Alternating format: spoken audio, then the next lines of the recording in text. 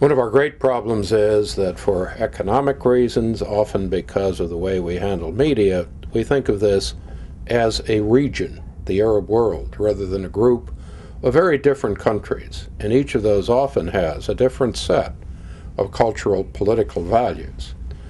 What they all have in common is a sufficiently different set of problems. So if you want to encourage the government in the reforms it will support, or move with reformers who are local and whose values we can support, and without creating problems in terms of jeopardizing their future or their success, we have to have strong country teams. We can't work through broad public diplomacy.